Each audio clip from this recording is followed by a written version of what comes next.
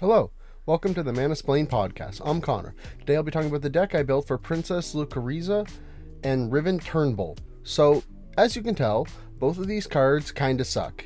Princess is a 6 mana 5/4 that taps for a blue, and Riven is a 7 mana 5/7 that taps for a black. So, they're the worst rated mana dorks I've ever seen in my life. Most mana dorks that are 4 mana will tap for 2 mana, or they'll tap for 15 mana or something like that. So these are horribly rated commanders. But because they're mana dorks in the command zone and they're both in the same colors, I thought I would put them together in one deck list, because I would probably just end up doing the same thing for both of them because they're so similar. And that is just a big mana blue and black deck. So that means a lot of Krakens, a lot of Leviathans, a lot of big mana that way, and a couple payoff cards, maybe 1 or 2 payoff cards for having high mana cards, and just, you know, beating face with a bunch of Krakens. So I hope you like the deck. Don't forget to like, subscribe, and comment, especially if you like seeing the dog. And let's jump into the deck list. So for the deck breakdown, I have 18 theme cards, 10 subtheme, 4 synergy, and 1 protection. I didn't feel like you would need a lot of protection in this deck because people aren't likely going to kill your commanders, your commander, because they're not very useful. It's 6 mana dork. It's not that great. And so if people kill them, they're either dying from a board wipe, which the protection spell in this deck won't protect from, or people are just being mean. And then to fill out the deck and make it more consistent and more fun to play, got 12 draw, 12 ramp, 10 removal, 4 board wipes, and 38 lands. So that's a lot of board wipes for a creature-focused deck with all the creatures having very high mana values. But the board wipes won't touch any of our creatures, because our creatures are either too high of a mana value, or they're Krakens, or they're blue, or whatever. So that's why our creatures will be fine, and the board wipes are going to be one-sided in a deck like this. Altogether, that makes 11 crossover cards, which is kind of crazy. Like, 11 crossover cards in a deck that's just big Krakens and stuff. I mean, a lot of the big Krakens, because they cost so much mana, will have alternate effects which help with the crossover, which, I mean, I should have foreseen when I was starting to throw this deck together, but over 10, I'm so happy with that. So like I said, big blue creatures, and I'll go over those now. So these are all the sea monsters that will be also removal. Hullbreaker Horror. Absolute monster of a card. Whenever you cast a spell, you get to choose one, which is return target spell you don't control to its owner's hand, or return target non-land permanent to its owner's hand. So the reason that's wild is because Hullbreaker Horror can get around uncounterable spells. Like, say someone's playing a Void Rend to blow up your Hullbreaker Horror. You could cast a spell to bounce their Void Rend back to their hand, which, I mean, they could recast the Void Rend again, but still, you're just making them waste mana, and you get incremental value that way, which is crazy. Brenlin the Moonkraken. Whenever you cast a spell with mana value 6 or greater, return target non-land permanent to its owner's hand. Again, more just bouncing stuff back to people's hands, which is, you get so much tempo swing when you do that. I have an Anesh deck, which is mono blue Sphinxes, and that deck plays Boomerang and Eye of Nowhere, Snap, stuff like that. And the amount of value you can get over the course of a game by bouncing stuff back to people's hands, it feels like it's real removal. It's kind of crazy. Sword Coast Serpent, 2 mana, bounce something back to its hand, and then it's a 7 mana 6/6, so you can just beat face with it. And if you cast a non-creature spell, it gets unblockable, which is awesome. And then Slin Voda, you can cast for 10 mana, and then it will return all creatures to their owner hands that aren't Merfolk, Krakens, Leviathans, Octopus, or Serpents. So Slin Voda will keep all of your giant sea monsters on the field and bounce everything else. 10 mana for an 8/8 is really expensive, but also being a board wipe makes it so worth it. These are the 2 sea monsters that care about connecting for damage.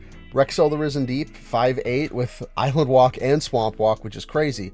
But whenever it deals combat damage to a player, you get to cast an instant sorcery from that player's graveyard. You know, without paying its mana cost, then you exile it. So say someone has an extra turn spell they put in the bin, or even just a rampant growth, cultivate, a removal spell, maybe something like a dismantling wave. It's so much value. And Island Walk, Swamp Walk, there's going to be someone that has an island or a swamp at the table because of dual lands and the triomes and everything like that. So Rexel will be able to connect basically every game for free and get you so much value. I love Rexel. I've kind of wanted to make a Rexel commander deck, but it's kind of hard with him being like this. And I don't know, it was hard to find a way to put the deck together in a way I enjoyed. I was thinking about making, what's his name? Phoenix, God of Deception deck, throwing Rexel in there and having a lot of fun that way. But yeah, I love Rexel, such a cool card. And then Spawning Kraken. Whenever a Kraken, Leviathan, Octopus, or Serpent you control deals combat damage to a player, you make a 9/9 Kraken. So all of your sea monsters just make more sea monsters, which is absolutely ridiculous and is going to get so out of hand. And say you have a Kraken out or a Serpent out, you got some stuff out, then you cast this, you connect, you immediately become the threat, and the only way they can stop you is probably a board wipe, because the turn you play this, you're going to be attacking with a couple Krakens anyways, making 2 or 3 tokens. Spawning Kraken it's so powerful. Then we have all of the sea monsters that care about being unblockable. Deep Sea Kraken being one of my favorite cards of all time. You can pay 3 mana to suspend it, and then whenever an opponent casts a spell, you get to remove a time counter from it if it's suspended.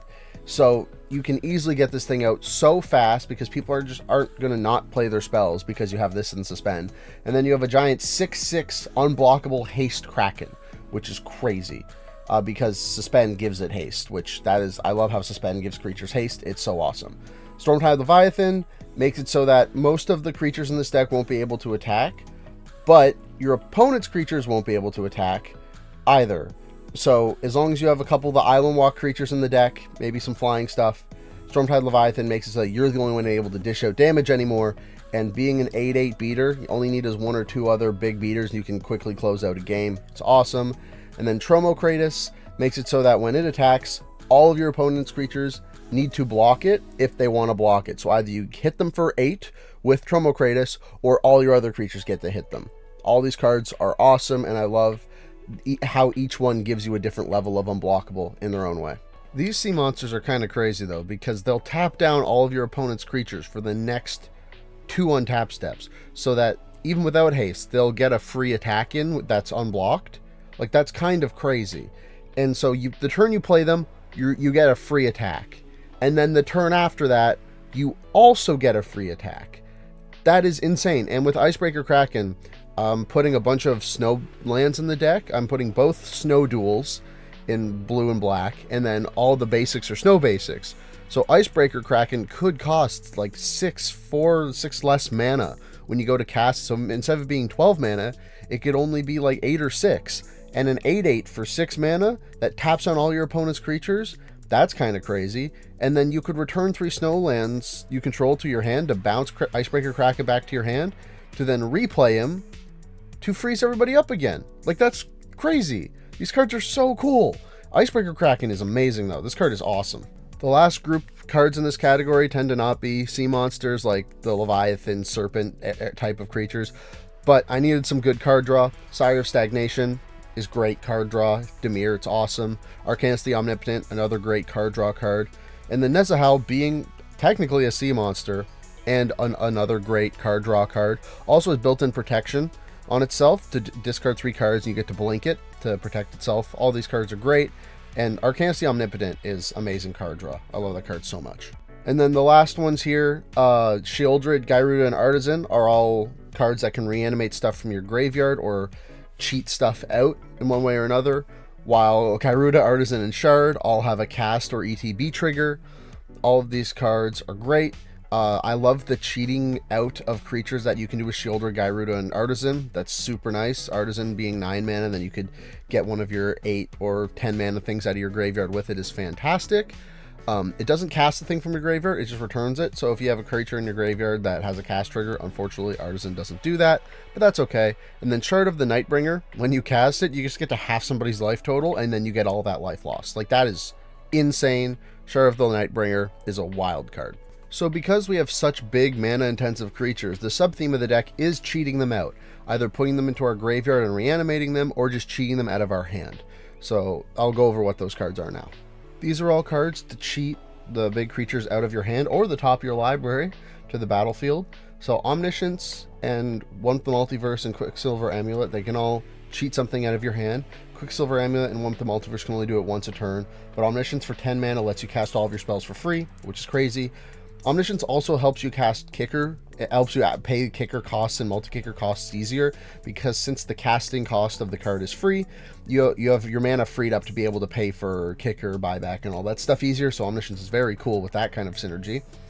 One with the Multiverse only lets you Omniscience once per turn, but you can play lands and cast spells from the top of your library, and you can cast something for free off the top of your library as well. So One with the Multiverse gives you that extra kind of juice, which is super useful. Quicksilver Amulet costs 4, and then for 4 and you tapping it, you drop a creature from your hand onto the battlefield, which is amazing, especially if you have big creatures with high costs that have really good ETB effects.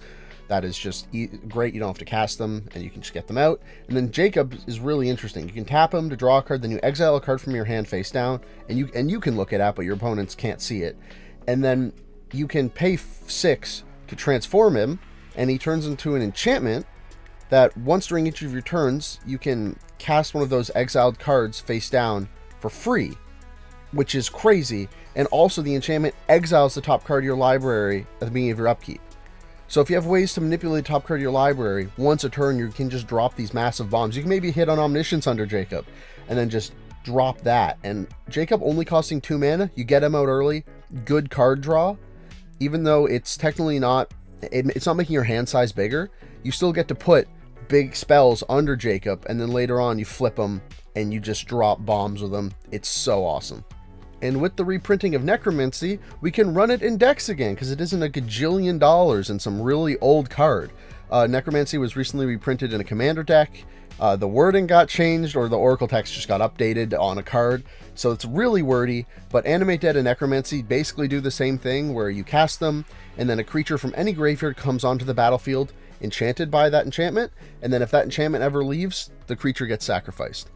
Necromancy can be cast at flash speed, and then you'll have to sacrifice the permanent at the beginning of the next end step, or cleanup step, I guess. So if you want the flash speed of it, unfortunately, you don't get to keep it. But in this deck, you're not going to be often flashing Necromancy out. You're just going to be grabbing a creature. And if there's a really big, powerful creature in one of your opponent's graveyards, Animate Dead and Necromancy can steal it, which is fantastic. And then the Grim Captain's Locker is really interesting, because you can tap it to surveil one. So you can look at the top card of your library, leave it on top, or put it into your graveyard. So you can help put big creatures into your graveyard that you'd want to be able to cast later.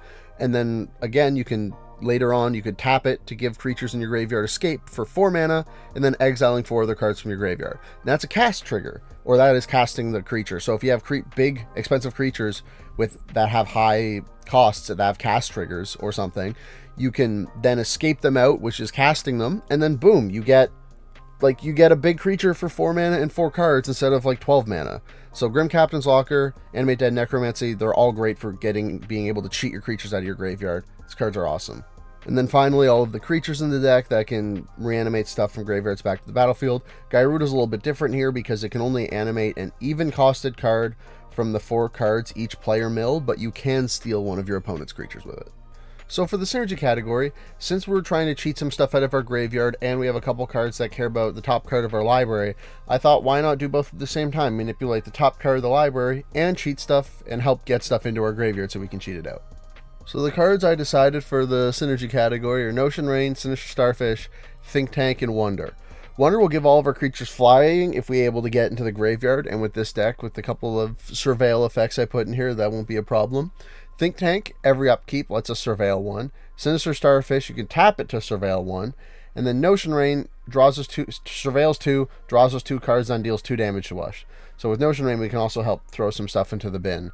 With all these cards here, it'll be a lot easier to put our big threats into the graveyard without accidentally throwing one of the Necromancy Animate Dead effects into the graveyard.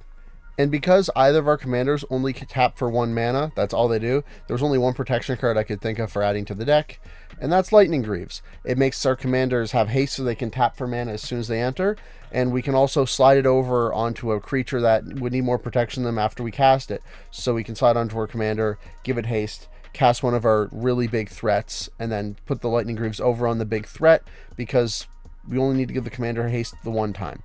Lightning Greaves are great here. They're a phenomenal card. They're so good. I love this card. Hate playing against it, but I love it when I have it. But because we're in Dimir, we have amazing card draw. But I decided to not go for the Sign in Blood, Knight's Whisper type effects, and more of the Thirst effects, so that we can discard cards in addition to drawing cards, so that we can put select cards in our graveyard for reanimation purposes. So to start off this category, these are the looting effects. Unctus is a little different than the other cards, because he has other blue creatures you control have when this creature becomes tapped, draw, then discard a card. And that's important because when your creatures attack, if they don't have vigilance, they'll tap. And our commanders are blue, or commander is blue. So whenever you tap them for mana, you can draw, then discard. It'll help you fill your graveyard and filter through, get rid of the cards you don't need, and so on. And then if you happen to have Unctus and Likeness Looter or Rona out, you get to loot twice whenever you tap them to loot. It's fantastic. And Likeness Looter, if you really want them to, you can pay X and they become the copy of target creature card in your graveyard with mana value X, except it has flying and this ability. So if we ever want to copy one of the really big threats in our graveyard, Likeness Looter can. You want to get Sheoldred or something like that, Likeness Looter is perfect for that. It's so good. I decided to add all of the Thirst cards because they all draw 3, discard 2, or discard 1 if you meet a certain requirement. There aren't a lot of enchantments in this deck, I don't think, so Thirst for Meaning is probably going to be discard 2 every time. But if you don't hit anything that you really want to discard in your graveyard, any creatures that you think you'll be able to reanimate, for Thirst for Knowledge and Thirst for Discovery, you can just discard the basic land or the artifact, and you only have to discard 1, making it actual card advantage. Some more effects like that. Fact or Fiction, an opponent gets to put the 5 cards you reveal into 2 piles. Put a pile into your hand, a pile into your graveyard. So you might lose an important piece that you might want in your hand and might have to go to the graveyard, but you get the choice. So if they're probably going to put into a pile of 3 and a pile of 2, and so 4 mana, draw 3 cards, mill 2 is basically what this card is going to be in this deck, and that is an amazing rate. Frantic Search is essentially draw 2 cards, discard 2 cards, and it's free because you untap 3 lands. But if you have a land that taps for more than 1 mana, you're positive on mana. So it's like a Faithless Looting, but you get mana back. It's kind of wild. And then Notion Rain, I showed it earlier. The card's great. The Surveil effect here is awesome. And then these are the creatures that will draw us cards. They're all fantastic. Arcanus the Omnipotent drawing 3 cards a turn is ridiculous. The ramp for this deck is pretty standard for a Dimir deck. A little bit of artifact ramp. But because we're in blue, we do have access to 1 card. That's really fun. I'll show that in a bit. And because we're in black and we're doing big creatures, we have access to a card that I've always wanted to put in a deck, but I've never been able to for one reason or another. That card being Heartless Summonings. So Heartless Summonings I've always wanted to put in a deck, but I've never found a deck that I was able to. But this is it. All of our creatures have big powers and toughnesses, and they cost a lot of mana. So the power and toughness reduction is totally worth it to make them cost 2 less. Our big 8 mana sea monsters now become 6. Something like Arcanus the Omnipotent, 6 mana now becomes 4. Like, that value is crazy. And for our commanders, it makes our commanders cost 2 less. And our commanders are just mana dorks. It's not like we're going to be attacking with them. So because of that, making them cost 2 less is even more value. And then, in addition to that, Semblance Anvil, we can exile a creature from our hand, and then our creatures cost 2 less to cast as well.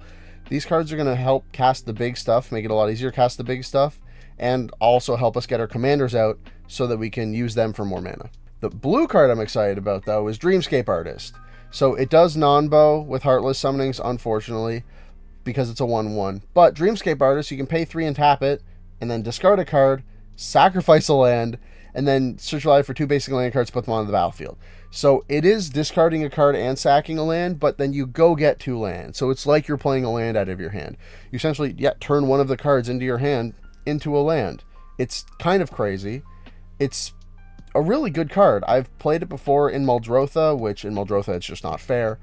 But yeah, it's awesome. And the discarding and sacrificing are unfortunately part of the cost, so you can't cheat that by not having any cards in hand. But besides that, Dreamscape Artist is going to help you ramp so well. And then in addition to Dreamscape Artist, the other cards that can get us some basics are Solemn, Burnished, and Wayfarer's Bauble. They all help us get basics, and if we want to, we can reanimate Solemn or Burnished Heart to get even more land out and help us ramp even further. These are the 2 mana rocks that'll produce the colored mana we need. Arcane Signet, Dimir Signet, they're great. Talismans, I used to not be so hot on, but I like them a lot now. The little bit of life loss is usually not that important, but they can still tap for a colorless if the life loss does become important, so their flexibility is fantastic. Also, the ability to tap it for the colorless to feed the Dimir Signet, I've done that all the time, it's great. The colorless producing small mana rocks in the deck, Sol Ring, obviously putting it in here, big mana deck, and just a commander deck, Sol Ring is absolutely busted. Prismatic Lens can filter for a color if we need it to, but you're almost always going to be tapping this just for the colorless. And the Never-Flowing Chalice. So because this is a big mana deck, you could potentially pump the multi-kicker a couple times and then get 3 charge counters on this thing, and then it starts tapping for 3 mana. I love Everflowing Chalice, probably one of my favorite mana rocks next to Prismatic Lens. So being in blue-black means we have access to absolutely phenomenal removal, some repeatable removal, as well as some instant speed stuff.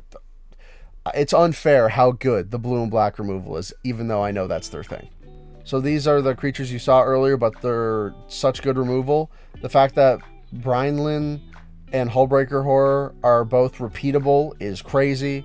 And Sword Coast Serpent being a removal and then a threat is fantastic. These are the black removal spells. Infernal Grasp and Walk the Plank are both amazing. Walk the Plank is probably my favorite black removal spell, because unless you're going up against the Professor, this will kill basically everybody's creatures. And then Feed the Swarm, the life loss can be pretty detrimental sometimes, but the ability to destroy a creature or enchantment, that flexibility is so worth the life loss. And to round off this category, some very good blue removal. Snap is fantastic. The ability to untap your lands, and if you have any lands that tap for more than 1 mana, you are positive on mana. Snap is absolutely crazy. I run it in one of my Pauper decks, my only Pauper deck, and it works so well. And then Raven form, again, the flexibility can hit an artifact or a creature, and it's Exile, which is kind of busted. Can hit a 1-ring if you really need it to, something like that. And the Foretell, you can pay the 2 now, pay the 1 later. Love Raven form, it's so good. And finally, Pongify and Rapid Hybridization, the blue versions of Path to Exile and Swords to Plowshares. Not really, but replacing someone's creature with a 3/3 is, for 1 mana at instant speed, is insane. So because we're going to be spending a crap load of mana on these giant creatures, we could not afford the board wipes to actually hit our stuff as well. So I made sure that the board wipes could only really affect our opponents, and if they affect us, it actually could be positive. So Displacement Wave, probably the best board wipe in this deck, because we can dump 4 or 5 mana into X, and it won't hit any of our creatures, which is great. The creatures it would hit would be like, Solemn Simulacrum, which we're happy to replay. Yeah, Displacement Wave's great here. But then Whelming Wave, Inundate, and Slinvoda, they can all bounce the Artisan of Kozilek, the creature from Warhammer 40k that'll have someone's life total. But we want those creatures back in our hands so we can recast them and get those Castringers again, while leaving all of the big sea creatures out that can just sit there and hit face. So even though they will be able to bounce some of our creatures, the creatures they're bouncing, we're okay with going back to our hand. So this deck is running a lot of basics because of Solemn, Burnished, Dreamscape Artist, Wayfarer's Bauble, and the fact that we could reanimate the Burnished Heart or the Solemn Simulacrum or the Dreamscape Artist if any of them die. So that's one thing, and they're all snow. But there are some other lands in this deck, one of which I can believe how expensive it is now. But I hope Wizards of the Coast reprint these into the ground, because they're such an amazing land for casual decks, and I really hope they reprint them so many times that they drop to like $2 a piece, because I really wish they would sit there. Those lands being the Surveil lands from Murders at Karlov Manor, they're amazing. They're so good. When they first dropped, I couldn't stop singing their praises enough, and I guess other people agreed with me, because Undercity Sewers is like $16 right now. And when they first came out, they were all like $2-3 a piece, and now I think they're all over 10, which is really unfortunate. I really hope that they get reprinted in precons and just all over the place, because they're really good lands, and they enter tapped, so they're more casual in that way, but they're fetchable, which is, I understand why they're costing a pretty penny at the moment. But in the right deck, Surveil 1 on a land can be equivalent of drawing a card. So these lands are fetchable and essentially will draw you a card. I understand why they're so expensive right now. It just sucks, because I wish more people would have easier access to these lands, because they're so amazing. And I was so happy when they were printed. They're just super great, especially in green decks where you can get them off a Farseek or a Nature's Lore or 3 Visits, something like that. They're so good. And then I'm also running some other little spicier lands. Bonder's Enclave, both of our commanders have 5 power. So even if we have Heartless Act out, our commanders will be 4 power, so that we can tap Bonder's Enclave to draw a card. Tomb Fortress, we can pay 6, because you have to tap it and pay the 5, to mill 4 cards, and then return a creature card from our graveyard to the battlefield. So for 6 mana, and getting rid of and exiling this land, we can bring a creature back, which is great. Rivendell, You can pay 2 to scry 2, only active if you have a legendary creature. This is just a little bit of additional value we could squeak out if we really needed it, which is awesome. And then I say this in all of my videos, but Morphic Pool from the Battle Bond lands. Wizards, please put the Battle Bond lands in the multiplayer products. They're designed for multiplayer formats, and especially the Commander decks. These should be in all of those precons. Thank you. I had a really difficult time making cuts for this deck, because picking how many giant sea monsters I wanted and which sea monsters I wanted was quite difficult, but I think I managed to cut it down to a way where I'm quite happy with it. I cut Braids because the issue with this deck is none of the threats are so insanely massive that letting all of our opponents drop a threat before us would like make up for it, unfortunately. Doom Whisperer, the pay 2 life Surveil 2 is awesome, but there's not a lot of ways to recuperate that life, so not running it I think is okay. Mind Leech Mass, I'm not a fan of stealing cards from other people's hands like that. It just kind of feels scummy, but it is a very strong effect. Certain of the Yawning Depths, this is probably the 101st card in the deck because it gives all of our sea monsters unblockable except by other sea monsters. So I couldn't find another card to cut for this one, even though it is an amazing card. It also is a little more expensive because it's so good. So yeah, it is definitely the 101st card in this deck. And then the 102nd card in this deck is Fleet Swallower. But I didn't want to put any mill effects in the deck, because if we mill any of our Necromancy, Shieldred like effects, we don't really have ways to get those back, because those are the only reanimation we have in the deck. And with Surveil, you get to control what you're putting in, but with mill, because Fleet Swallower you can target yourself, it's just you don't have any control, and the top half of your library goes away, and then there's a 50-50 chance any one card you want to find in your hand will go to your graveyard, which is unfortunate, but Fleet Swallower is an awesome card. I love it in other decks. The other cards that didn't quite make it off the chopping block, Energy Tap. It is amazing because we have big creatures with high mana, so energy tapping them for more mana seems very useful. Not really a big fan of a ritual effect, and also a lot of the cards in this deck required colored mana pips, so making a bunch of colorless mana, we might not be able to use all of it. That'd be unfortunate. Otherworldly Gaze, I was close to putting this in over the 3 mana enchantment that surveils once per turn, because for 3 mana this will surveil 6 times, and the other card you need 3 mana and then 6 turns for it to surveil 6 times.